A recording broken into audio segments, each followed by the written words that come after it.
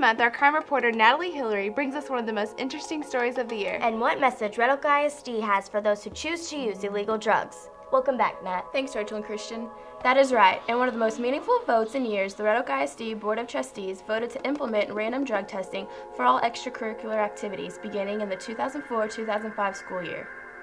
The program is being done at several schools across the United States as an incentive for students to stay drug and alcohol free.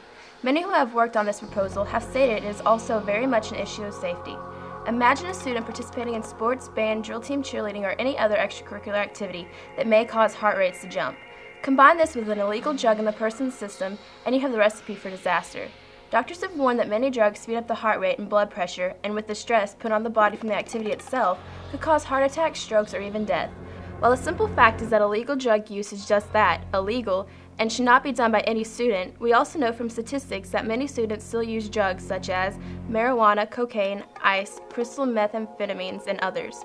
These drugs alone can cause serious health risks, but again, combined with activity, could be deadly. The policy will call for all students who wish to participate in extracurricular activities to sign along with their parents a notice of random drug testing. Anyone not signing the form will not be permitted to participate in the program. Extracurricular activities are just that, extra, and are not mandated. The programs are a privilege, and thus, in 2002, the United States Supreme Court ruled random drug testing for all extracurricular activities was completely legal.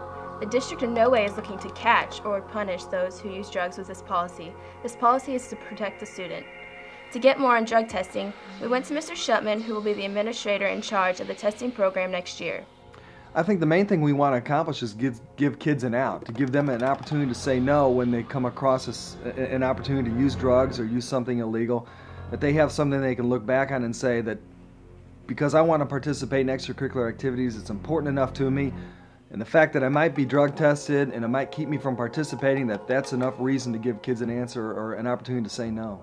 I've talked to several districts who are involved with the drug testing program, and every one of them have indicated that this has had a very positive effect on their kids, that it's made a significant impact on them, that it has given them opportunities to stay away from these kinds of things that are detrimental to them. So without question, every district I've talked to that's participated in a drug testing program has had positive results. It is clear that Red Oak ISD has made a stance that our school should be an example to others. That our athletes and others involved in extracurricular activities should be drug-free and pure in body and mind when representing our school. While some may not agree with drug testing, it is clear that we all now have one big reason to keep ourselves from doing drugs, which can and have ruined many others' lives. Thanks, Natalie.